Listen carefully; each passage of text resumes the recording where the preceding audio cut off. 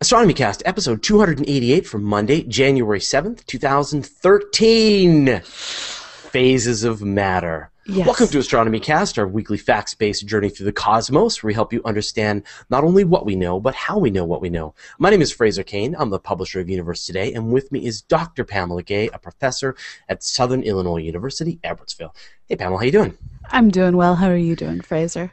Doing great. I know you're very cold, so I am. So hopefully this will be one of those shows that you don't slip into some kind of hypothermic state and pass out in the middle of the show. Now, have you got any interesting things happening on CosmoQuest that we might want to mention?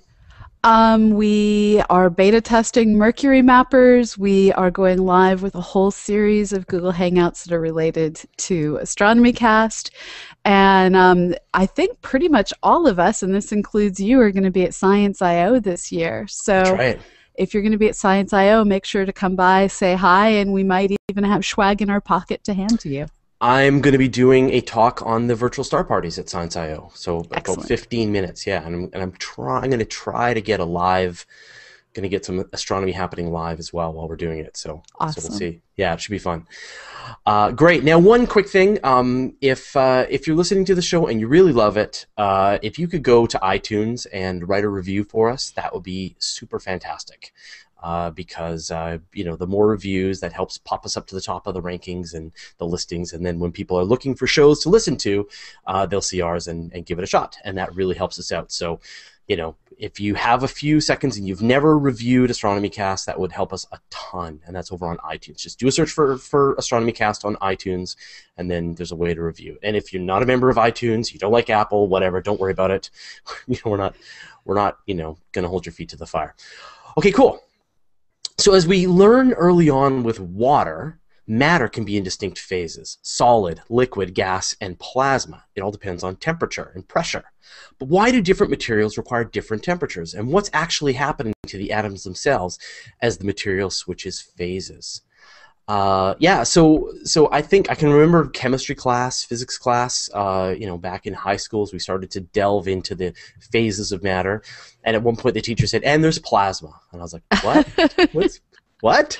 Yes. I know it's solid, liquid, and gas, but plasma? So can we kind of take a step back then and sort of talk about, I guess, early scientists starting to delve into this idea of the phases of matter? What's going on here? Well, I think this is one of those things that's pretty much as far back as people have attempted to conduct science, we've had basic ideas of elemental forces, elementals in general, earth, fire, water, air. And part of trying to break down this universe we live in was trying to understand how things transition between just solid, liquid, gas, and the only things that we had for a long time a firm understanding were things like metals, which you have to make fairly liquid in order to make all the cool things you need to wage war, like swords, and then clearly things like water, where we went from ice to drinkable to steam. But trying to understand this, there is this basic notion of heat something up, make a fire, fire changes the state, and then when things cool off, the state changes in the other direction. And I guess they knew pretty early on that water in the solid form and water in the liquid form and water in the gas form were water. Were all the same thing, that they're all water. I mean, and they got pretty comfortable with that idea that you could move these elements back and forth.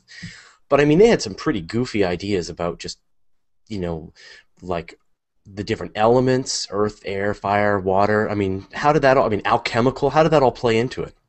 Well, for the most part, that I have to admit is beyond what I prepped for this show. You didn't prep the whole alchemy part? Okay. No, I didn't. So in general, trying to figure out The basics really took until we started getting to the modern scientific revolution, up until we really started understanding that atoms exist. It was hard to comprehend what gas is when we couldn't separate out the different constituencies of gas. So the phases of matter, well, the big picture idea of solid, liquid, gas is an old concept. The scientific understanding of it is only a few hundred years old. And so, what were some of the early scientific experiments that started to tease out what was really going on here? You are asking questions I totally did not Do you prep want for this people? week. How do you want to approach this? I was planning to actually, what are the scientific phases of matter? So Discuss let's go the through it. phases. Sure, no problem. You're going into history. No problem. No problem. Sorry, all of you are getting to see the sausage made today. No problem. We'll roll back then. No problem. Okay. Okay. So then, what's actually going on here? As when we've got our water turning into ice, or we've got it turning into gas or plasma, what's actually going on? So what we're doing is we're changing how the different atoms or molecules of a different compound are connected to one another. When you're dealing with a gas, the atoms are completely not connected to one another. So they're flying free, undergoing collisions where they bounce off of each other, and they have no bonds keeping them as part of a whole. When you start to deal with liquids, you've cooled things down enough so that their velocities, when they come together, they kind of stick. And then as you have multiples coming together, these two might go to being connected and these two become connected. So you have more like a square dance of atoms and molecules where they slowly change off how they're generally ionically bound to one another. But then as you cool things down even further, then you start to build solid bonds where these two and these two and these two and all of the different combinations lock into place in various ways. And depending exactly on the atomic structure of what you're dealing with, in some cases you can get beautiful crystal formation. In other cases, you just sort of end up with a haphazard mixing of the different atoms and molecules as they come together into a solid. So these are the you can end up with some specialty. Plasma is still a special form of gas. But in the case of plasma, you end up with the electrons are excited, and as they bounce between different energy levels and actually leave their host atoms and molecules, they give off light. So when you're looking at a fluorescent light bulb, that's a plasma. When you're looking at a star, that's a plasma too. But then when you go the other direction to a Bose-Einstein condensate, which is where you cool special types of gas down to a millionth of a degree or so, at that point they take on very special atomic properties again. And in this case, you end up with a really funky clump of material where all of the atoms achieve the lowest energy states they can while not having overlapping energy states. Now, is a Bose-Einstein condensate? Condensate. Yes.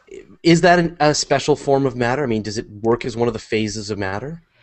It's depending on who you talk to, they're either going to call it a special state of matter or a special phase of matter.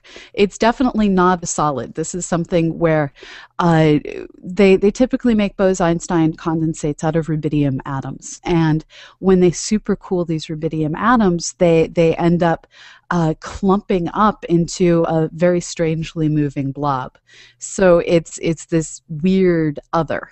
And it's not determined by the bonding like you do between solid, liquid, and gas, but rather it's defined by the energy levels of the specific atoms and how they all strive to get to the lowest possible energy level that they can.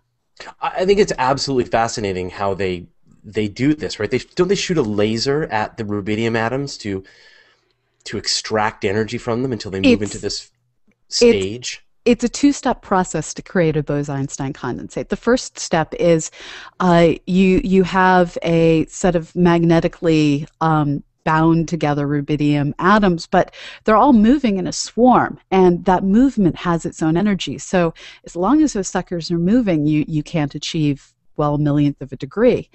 And so they tune lasers to slowly but surely confine the velocities of these atoms down to a smaller and smaller and smaller velocity. And they actually have to do things like take into account what is the specific Doppler shifted energy level of the electrons inside of the rubidium.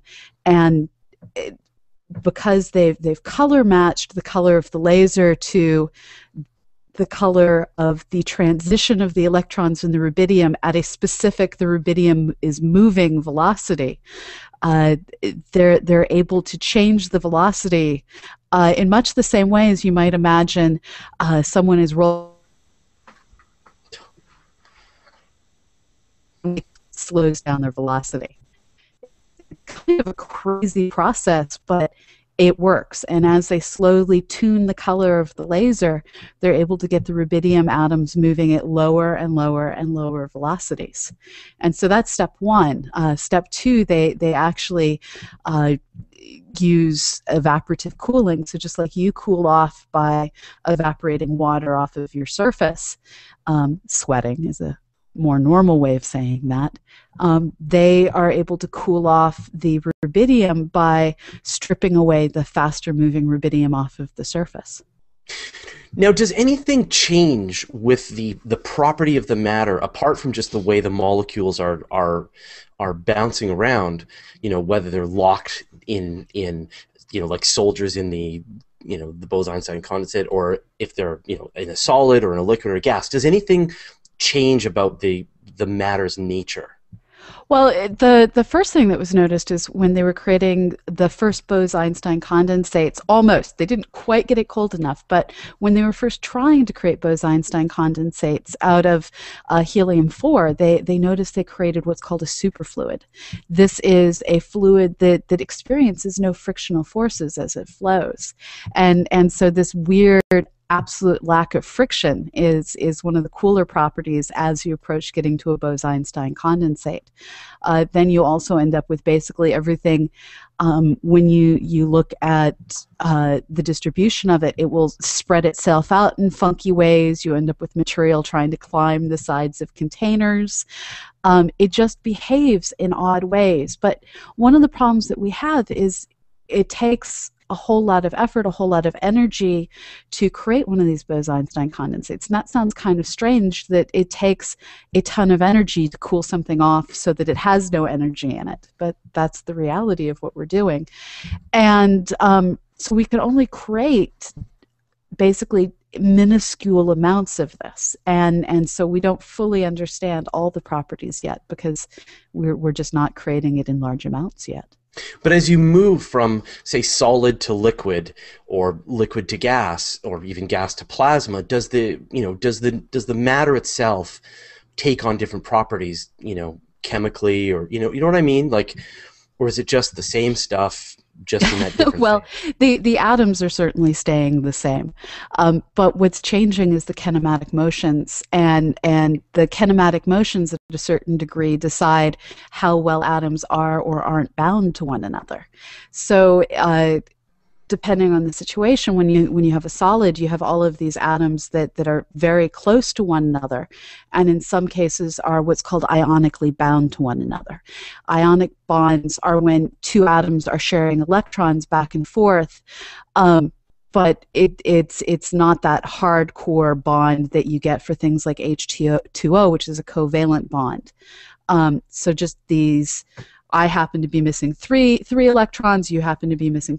It's just the empty spaces between two atoms. I don't have the right finger coordination to do this. Yeah, I forget it. Don't have coordination to do it. But if you have atoms that when you put them together, their electrons essentially create one complete shell of electrons. It's like two puzzle pieces where one has the stickyality bits that matches the other one's inny bits. Atoms do that as well. And it's through those types of ionic sharing of electron bonds that you're able to get a metallic solid, for instance. Now, I mean, is that one of the sort of one of the situations like with water? I know that when water freezes, it actually becomes less dense, right? And Uh, floats up on top of the on top of so the water. water is a bizarre substance. It's one of the very few things that does become less dense as it becomes a solid. And what's happening here is in liquid, as the atoms flow past one another, very temporarily sharing one another's electrons, but in a very loose way, where the kinetic energies that are causing the molecules to flow, those kinetic energies are greater than the binding energies that are trying to hold the atoms together. As they cool, as those motions slow down, the atoms form crystalline structures, and it's the nature of that crystalline structure that causes the atoms to get pushed apart into very specific configurations that cause the solid to end up having a much lower density than the liquid does. Now obviously we've experienced this. You leave an ice cube out on your table and it's gonna melt. So this is a phase change. What is sort of going on with these phase changes? What needs to be there for you to be able to get these changes? Well, in order to go from one phase to the other, you have to add energy to the system that gets the atoms moving, gets the molecules moving, depending on what it is. Um, so when you take, for instance, lead, say you have a lead. I hope it's not a food implement because lead is slightly A lead poisonous. fork? No. No, let's go with iron. Iron won't kill you Sure. as readily. So let's say you have a nice iron old-fashioned dagger of some sort. I don't know why, but you do. It's a nice friendly solid. Now, if you Dagger? take Really? Well, anyway, I won't question your analogies. Please continue. so if you take something that will release energy when burned, like wood, um, when it releases that energy, it releases it in the form quite often of infrared and other forms of light. And so you stick the dagger uh, on top of the fire, and it's probably going to have to be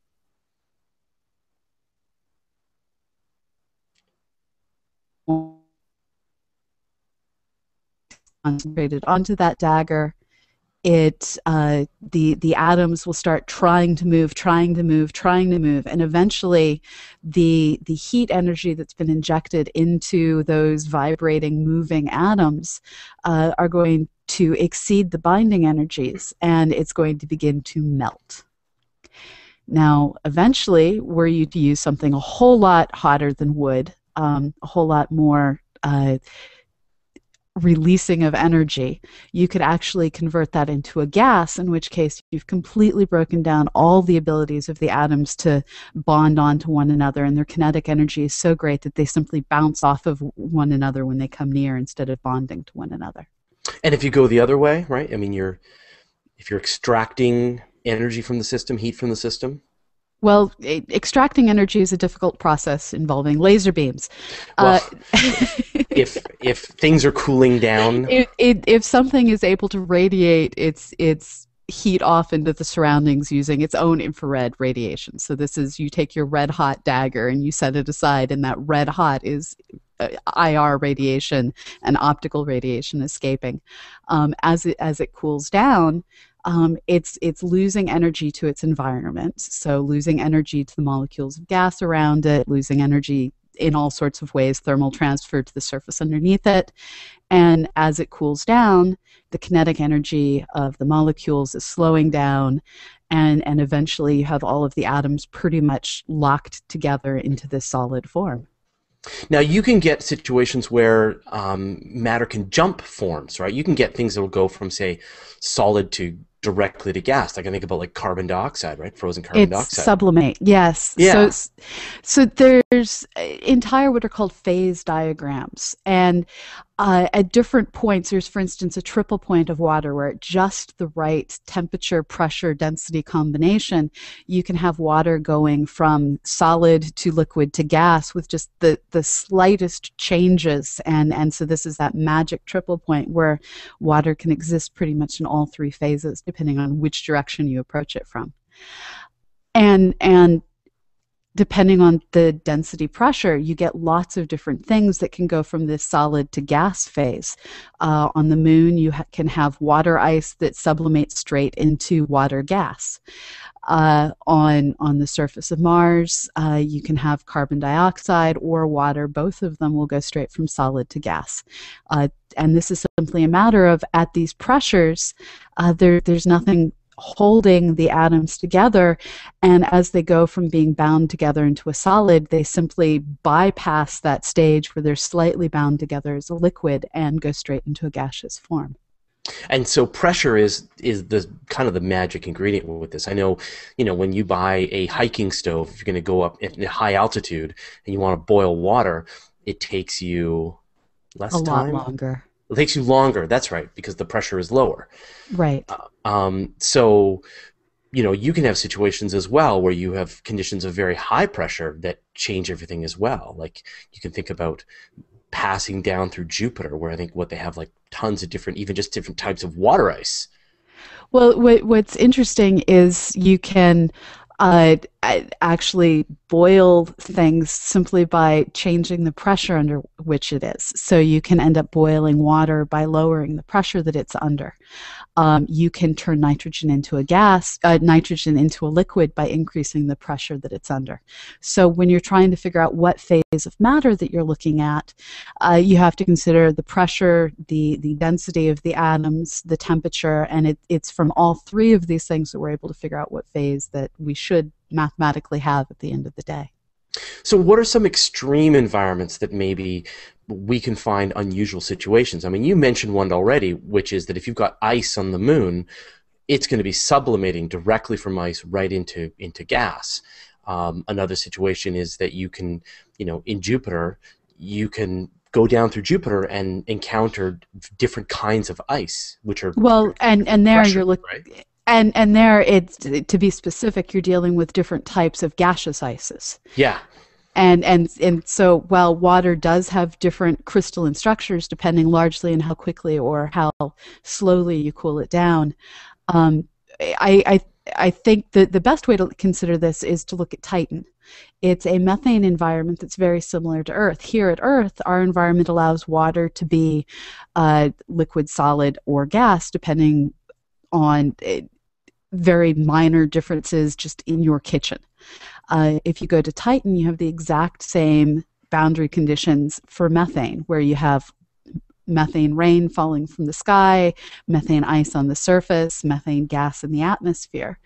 And so to me, I guess I've dealt with thinking about this for so long that it's not weird or extreme. It's just that's the way Titan is. It's plenty weird. just so you know, Okay. all right.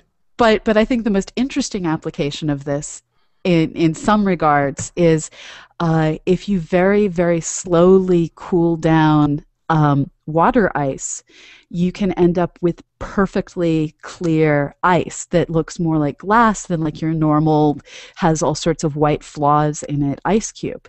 And one interesting application of this is if you make a perfectly spherical ice cube with no flaws in it, it will melt slower, and you can use it in whiskey to have whiskey that is at the correct temperature to water down. So it's always good to know how to use chemistry to create the perfect glass of whiskey. Right, of course. I'll use that in Scotch. But so what about really extreme places? Like what about the surface of neutron stars and inside white dwarfs and things like that? I mean, is it still just solid, or have you reached some other phase of matter? I mean, they call it degenerate matter, right? Electron degenerate gas, and this is again one of those things that it's hard to think of it as a different phase of matter, but it's definitely a different behavior at the atomic level. So this doesn't have as much to do with the kinetic properties of matter, the way solid, liquid, gas has to do with the kinetic properties, but rather this has to do with how the electrons and the Pauli exclusion principle come into play. So with both Einstein condensates, you have to worry about what are the energy levels of the atoms, and the atoms each actually only have specific allowed energies.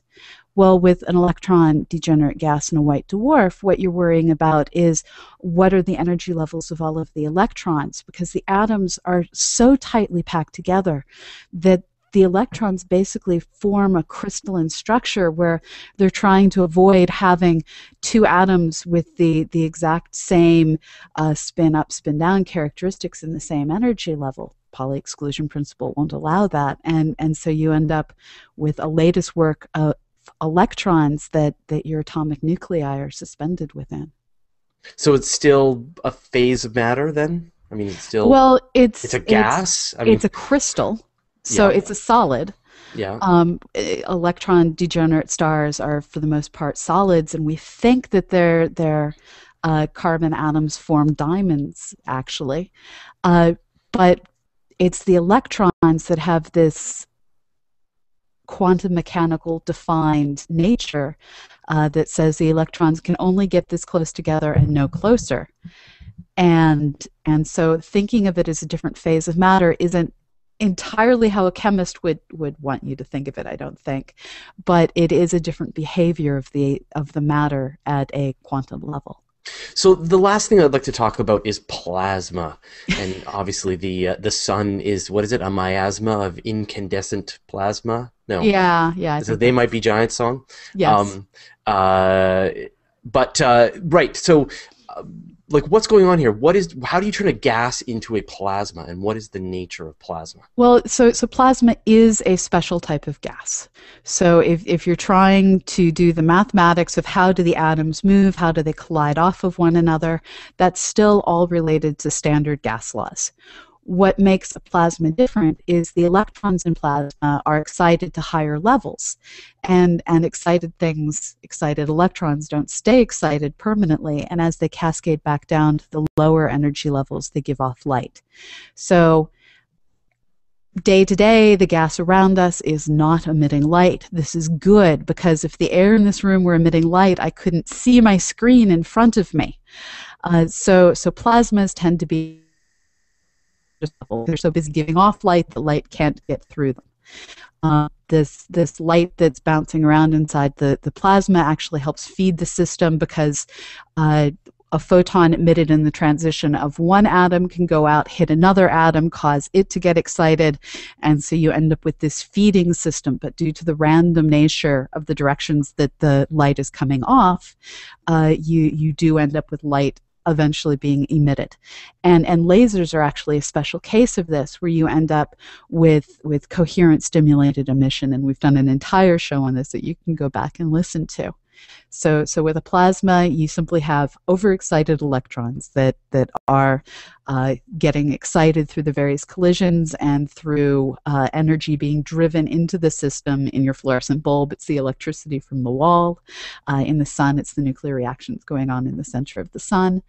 And whatever the source of energy that's exciting all of the atoms, their electrons are the ones that are expressing that excitement by getting excited and then collapsing and giving off light in the process of the collapse. But you get some interesting properties with plasma. I mean, one, it glows, It you know, with glows. a neon sign. That's nice, and it's good that it's not filling the air. But also, I mean, we get situations where plasma coming from the sun interacts with the Earth's magnetic field, They're and charged particles at this yeah, stage. yeah, and so you've got the situation where now you can move it around with a magnet. And I think moving it around with a magnet is a very strange way to think of it, because now I have this idea of you can move a magnet around on various types of plasma and actually see the things moving. But magnetic fields is actually what that magnet is creating. And the magnetic field, uh, moving charged particles generate a magnetic field, and magnetic fields move charged particles. It's this neat dynamic interplay. And so the plasma, when it's in motion, generates magnetic fields, and standing magnetic fields can move the plasma. So that's just kind of cool. That is really cool. So, do you think there will be any more phases of matter ever discovered, or has it sort of been fully explained? I think in terms of the kinetic states of energy, I think we're good. In terms of weird quantum mechanical states, we still don't know what the heck to make of the inside of a black hole. So I think just like Bose-Einstein condensates are a weird quantum mechanically defined structure, just like electron degenerate gases are a weird quantum mechanic defined way of mass being. I think inside of black holes, we have yet to figure out what the heck that is. And there's the potential for it to either be just raw bits, particle physics at play, or maybe even some new structure we can't imagine. Let's just assume. Let's just assume it's another form of matter. We just can't. Yeah, I don't do that. Okay, all right. Well, thank you very much, Pamela. That was great. My pleasure. So don't go anywhere. We're just going to save. And sniffle. Sorry, I think my kids gave that to you. Yeah. Yeah. Yeah, I've had it ever since the cruise. Yes. Let's get export, and then we're good. Okay, cool. And I know a few people are going to join us.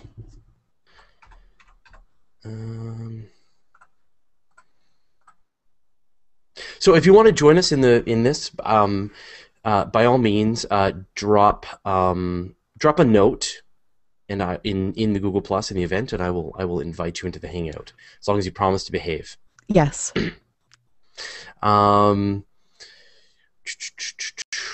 Right. So okay. So a few things. So thanks to everybody who was posting some comments. I actually did borrow quite a few ideas from all the comments. So so Jeff Boris just said, I suggest that you strongly consider a follow-up show about all the ice types, or all of a lot of the phases.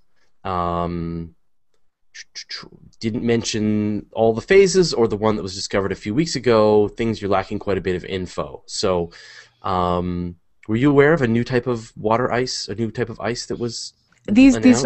I think the way to think of this is different. It's not different phases of matter, it's different crystalline structures, and that's a different topic than phases of matter.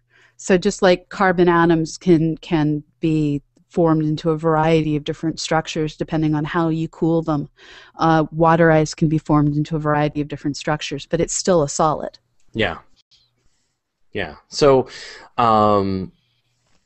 but no, I mean, I think a whole show on all the different kinds of ice would be fantastic. I'd love that. So You like chemistry far more than I do. I do. My son is a total chemistry nerd. It's hilarious. He will watch YouTube videos of chemistry reactions all day long. Yeah, loves it. Especially that one. Have you seen that one where it's like some kind of, I don't know what No. it is. It I know turns I into haven't like seen it. tentacles. It turns into like crazy tentacles. It's really cool. Oh, is that Oobleck on a speaker?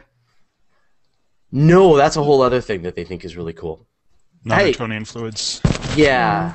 Hey, Thad. How's it going? Hey, how you doing? Good. Yeah, and thanks for reminding me about They Might Be Giants, and there's a few questions about the degenerate matter and stuff. So that was fantastic. Thank you very much for posting those comments. That helped me out a lot. Okay, so let's see if we got some questions here.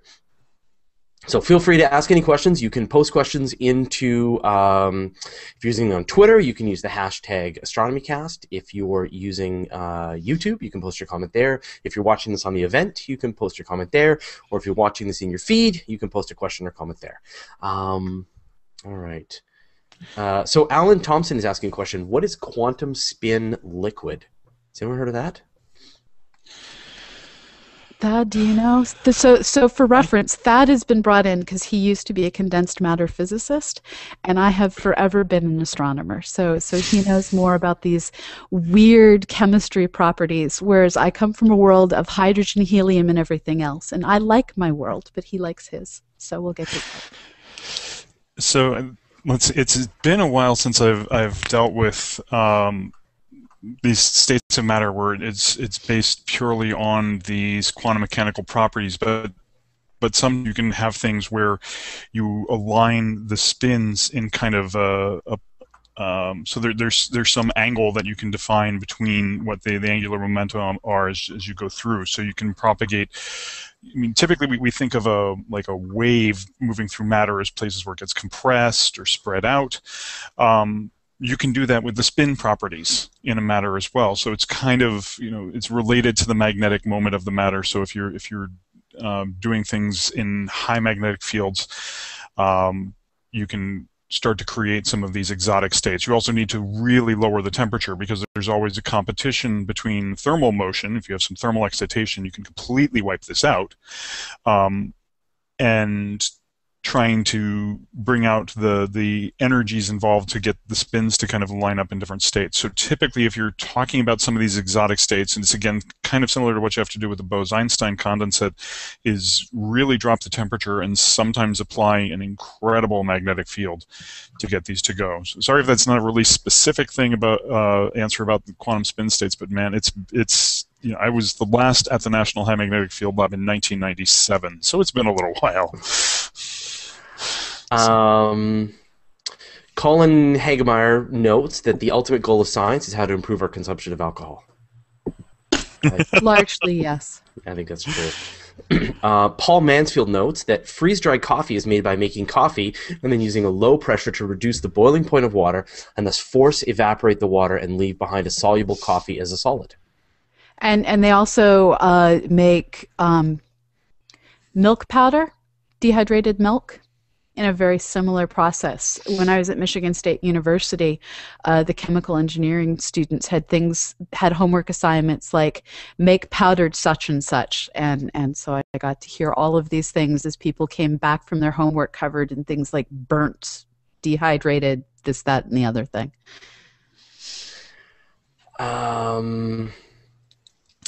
Also, one point I just want to be careful of here with our definition of phases of matter, because the underlying scientific definition is how much order is there in the system. And so the most ordered system is something that is crystalline. You pick an atom, you know exactly how far to move and in what direction to get to the next atom or molecule, like in the case with water, or if you're like freezing carbon dioxide or something. And so as long as you start at one, anytime you move that distance, you get to another atom, and that is perfectly ordered. So that is a solid. You get amorphous solids like glass, where the molecules are frozen in place with respect to one another, but you can't, and there's a spacing between them that's constant, but you can't pick which direction to move in to get to the next atom. So it's a little more random. It's not liquid. This is one thing that you see things posted out there, like window panes in old buildings get thicker at the bottom because it's not. Wow. It is a solid. But we do have phases of matter in between solids and liquids, and most of you are probably experiencing one of these right now watching this broadcast because you're looking at a liquid crystal display. And so the idea here is if you get long molecules, that you can create order by stacking them certain ways. So for instance, you can get rows of molecules, and you don't know where exactly one molecule is with respect to the next, but then some distance above it, you get another row of molecules, and then another row above that. And the spacing between the rows is extremely well defined. So that's liquid crystal, or more like the type that you're looking at right now if you're watching this. Well, because you have these long molecules, if you pack them in tightly enough or you cool the temperature enough, they'll all tend to line up in one direction. And these tend to respond, there may be no way of telling where one molecule is with respect to another, and that's a property of a liquid.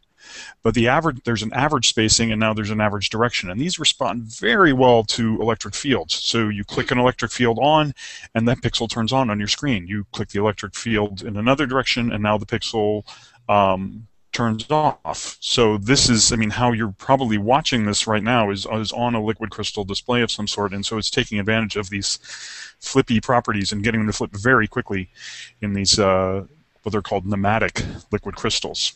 So are phases, I have a question, are phases somewhat not defined? Is it like a continuum between phases?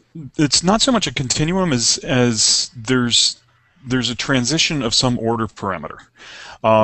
If temperature change is involved, if heat is gained or lost in a phase transition, it's called a first-order phase transition.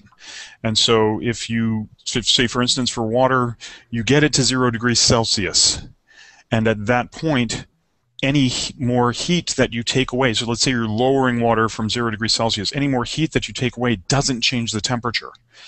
All it does is it starts to lock the molecules in place with respect to one another. So it stays at 0 degrees Celsius, and then any more heat you take away causes it to go from liquid to solid. And then once you get all of it in a solid phase, now as you take heat away, now it drops below 0 degrees Celsius. So if there's what's called latent heat involved, it's a first order phase transition. Now there can be things with magnetic field change, or what were some of the other ones?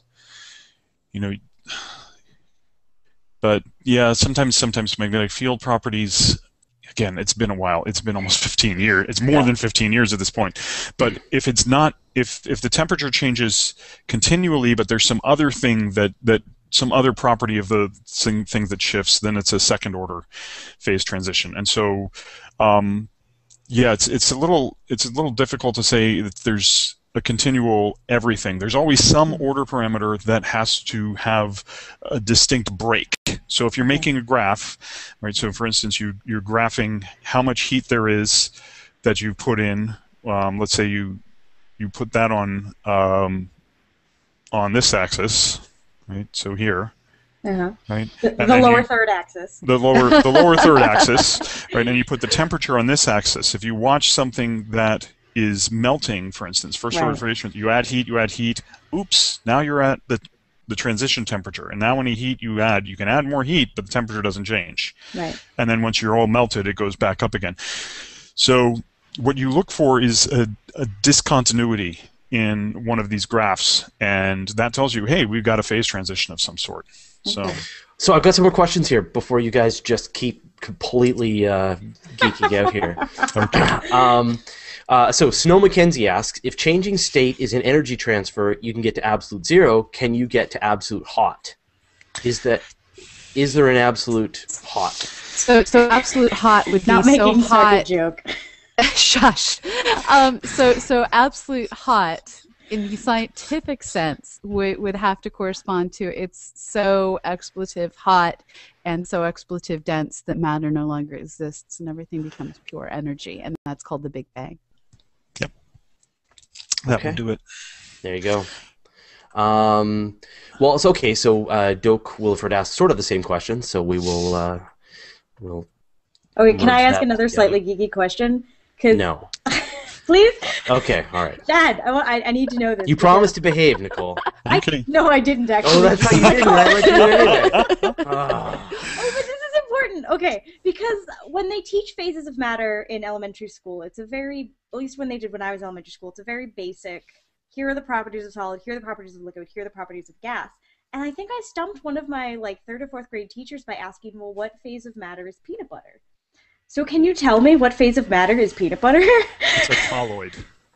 So it's a colloid. Okay. It's solid immersed in liquid, and they're in Oh. equilibrium with each other. This is why you end up with the oil separating from the peanutty goodness. Right. You let it sit long enough, and then you have to mix the two back together again. Oh, What so it about- never lasts long enough around me. What about whipping cream? That is When it's also a whipped. colloid. It's air in solid colloid. Oh. Right. That my son asked me that one, and we had to look it up. I think it's an emulsion, right? Yeah. So I mean, emulsion, colloid. I mean, it's essentially you have two phases of matter, and you mix them together in a certain way to provide, like an aerogel, for instance. So you have this very solid lattice structure in there, but a lot of it is this huge amount of empty space. So I'm probably using colloid too loosely. Is it? But again, you can combine two different phases of matter and get something that has different properties, like peanut butter, and it's tasty too. This answers like a burning So question. it is of my a life. liquid and a solid mixed Yeah. together, Right. Yeah. So Nicole, or a liquid and a gas mixed together, or a solid and a gas. Okay. crunchy or Cool. creamy? Crunchy. Okay. Okay, so Gary Ray asks, how much material science did you study for astronomy? Is that a good area Zero. for Zero. future astronomy to study? Thanks from an old material scientist. Sadly, 0. None. Yeah, I took a torturous path to my PhD, and so I made the I mean, it was very interesting looking at solids and liquids and gases, and I got to play with some weird states of matter um, along the way. But at some point, I thought, well, I want to do something practical with my PhD, and I figured, Astronomy. if I do this, I can have semiconductors and whatever. And so when I first applied to grad school, I was going for condensed matter physics because kind of given up on some of my dreams at that point. Not a good idea ever. No, don't do that. Yeah. So, but eventually came back to them, and so now the focus is astronomy. But I picked up a lot of cool stuff along the way. Like, you have a lab where liquid nitrogen essentially flows like water. It's like, oh, I want to go get some, and you go over to the big tank, and you just get a cup out, and a styrofoam cup, and you're swirling your finger. See, finger's still here, not a prosthetic. Yeah. But you don't want to do that for too long. Just stick it and leave it in there because then it won't be there. No, and you have to maintain the constant motion. Yes. So. Right. No, but for those of us who have just an astronomy degree, I think I'm probably the worst example of lack of chemistry. I took PChem my senior year undergrad, never took Orgo. Never took basic chemistry. I simply took PChem, which is a fancy way of saying I took quantum mechanics in the chemistry department. And so my universe is things at the atomic scale, hydrogen, helium, and everything else. So I wonder if I had the most of all of you, because we did tons of it in engineering. Yeah. Oh, yeah. Honestly, the last chemistry formal class I took was 10th grade. Yeah. But along the way, there's a lot of statistical mechanics and then just a lot of reading of papers on your own, so you understand, okay, well, if you make molybdenum 4 oxygen 11 and the bonds are going to be like this, and you have to look at these properties. Or if you're going to build a liquid crystal, okay, you have to stack a whole bunch of carbons. DNA actually makes a pretty decent liquid crystal, strangely enough. Really?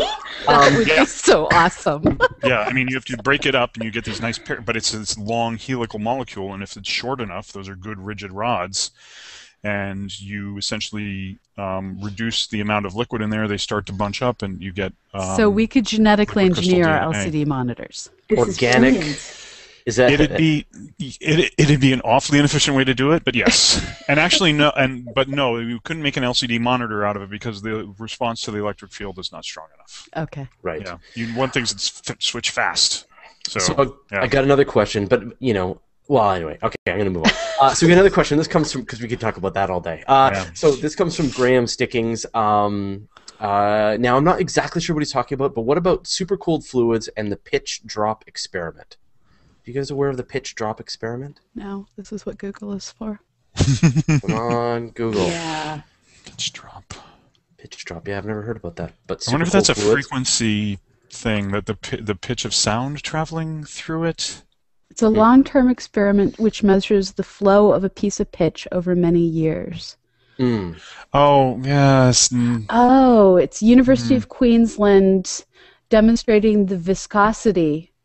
So this is something that is an extraordinarily high viscosity fluid, and because it's such high viscosity, this means the atoms and molecules, or in this case just molecules, while they flow to connecting one to another, they do it in such a slow rate that you can actually see all of the fluid flow basically slowed down. So instead of having to use a high-speed camera to observe fluid dynamics with water, you use several generations and a thing of pitch. So Jeff Borst just mentioned, I'm loving this. Great info. Please consider a states show. So what do you mean by states? Do you mean states of matter, or do you mean like do a show in the United States? 'Cause they're all in the United States. I'm in Canada. Tom Roslin asks, could you repeat how long light takes to exit the center of a star once it's initiated? Anywhere between 10,000 and several million years. It's a random several million for the sun, I think, right? I think 300,000. 10 to the 7, something. I don't think it's 10 to the 7. It's on the order of 10 to the 5 to 10 to the 6. Okay. But still, you're talking about a random process. It's like, hey, I Yeah, have a Brownian photon. motion. I want to get out. What path am I going to take? Okay, I'm trying this way, this way, this way. And so if you take all of those little steps, and my students love this because it's the the classic analogy is the drunken man walks. So Drunken Yeah. photons. so he just starts stumbling around in front of the class, and it seems to be that's the most remembered thing from Does any it work class. best if you actually get drunk first? No. No. So it's 17,000 to 50 million years. Whoa. Okay. That's and then funny. the average is around 1 million. So I mean, Right. it's a there's very few that get out in 17,000. There's a peak around 1 million, and then there's some that just, where the heck is the exit? So yeah. They get close, and then they wander back to the middle, and yeah. And then it takes 8 minutes to get to us once it gets out of Right. the sun. Yeah. Which is amazing. Yeah. So, And then sorry. Owen, I've moved on. I sensed Okay. a pause in the conversation. I've moved on. But no, go ahead, Dad. I was going to mention neutrinos, because I mean they're going to form in the same reaction that creates the gamma rays, and in 2 seconds, boom, they're out of the sun. They're on their way through space because they just, what, matter? I don't care. I'm out of here. Yeah. Enough heck with you guys. Yeah. Now, Robert Scott Herrick asks, what keeps diverting the photons? Photons I- carry information about the electromagnetic forces, so anytime they encounter something that's not neutral, a bare proton, a bare electron, they're going to interact with it. And so you don't have neutral hydrogen anywhere in the interior of the sun. You don't have neutral atoms. It's all plasma. And so the plasma means the positive and negative charges are separate. So the photon is just, I'm going to go talk to you. I'm going to go talk to you. I'm going to go talk to you. So this is where the drunken analogy works really well. You talk about two friends trying to leave a bar. The designated driver is like, I'm going to my car. I'm not talking to anybody. Bye. Right? The drunken person is like, you're my best friend. I love you. And does it with every person on the way out of the bar. So the neutrino is like the designated driver. Just zip, gone. I'm in my car. Come on, please. Please. Oh my get god, there. I'm so using this analogy And, from now on. and the Thank you, photon guys. is more like the guy who's, okay, everybody is my best friend. I love everybody here. I've got to and I'm say gonna goodbye to hang on- everybody, yeah. Yeah, exactly. I'm Yeah. going to hang on everybody on my way out. Yeah, Yeah. yeah. So it takes them much longer. And there's also absorption processes. So periodically, an atom will go, "Whoa, photon, you're just the right color for me," and an electron will jump to a higher energy level and say, "No, I hate you," and then collapse down to a lower energy level and emit the photon in a random direction. Although that one's going to be rarer because, when these things form in the center of Yeah. the sun, they're gamma rays. And so the only thing they interact with is nuclei. And it has to be aimed just right to be able to hit a nucleus. So, Yeah, this is more of a process further out. Okay, yeah, so here's the when- last question.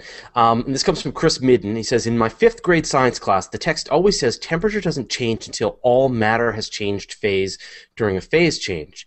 When we watch It's ice true. melt with a thermometer, it doesn't seem to be this way.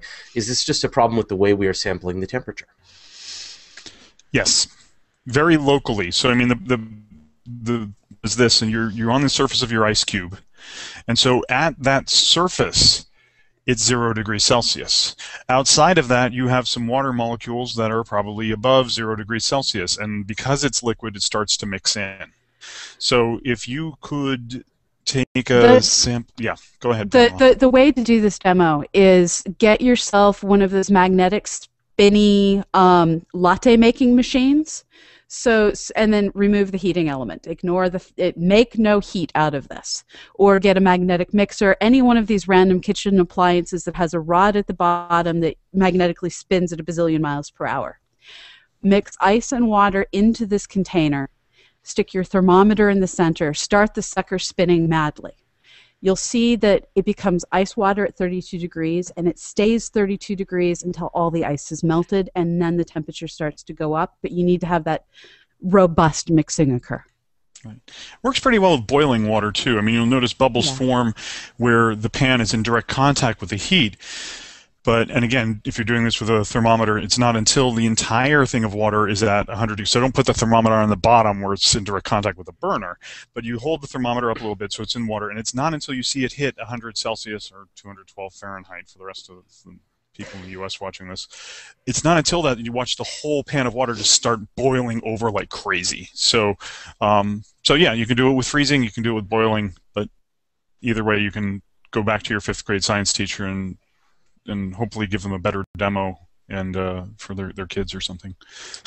Yes. Awesome. Well, you know what? It's we've been at it an hour. I'm going to wrap it up. So thanks again, Pamela, for giving of your brain. Thanks, Dad, and Nicole for jumping in and adding a few more doctorates to this conversation. Really appreciate it. So, what's happening next, Pamela? The next thing up is Wednesday's Education Hangout, Learning Space, and that's going to be hosted by Nicole and I, and probably Georgia Bracey. I don't remember if this was the week she had a conflict. She may be not around. But we're going to launch things. Literally launch the show by launching things. It's going to be awesome. We're going to be debugging that tomorrow. Thursday, Planetary Society Hangout. Friday, we're doing the Weekly Space Hangout, where we bring a big rundown of all the big space news. And then Sunday night, we do our virtual star party, where we hook up all the telescopes and show you the night sky, like we did last night. And it was awesome last night. I got to say, it was a fantastic night. So we had the moon, we had Jupiter, we had lots of deep sky objects. It was really great. So, well, thanks, guys. Thanks for everyone watching, and we will see you all next time. Sounds great. Bye. See ya.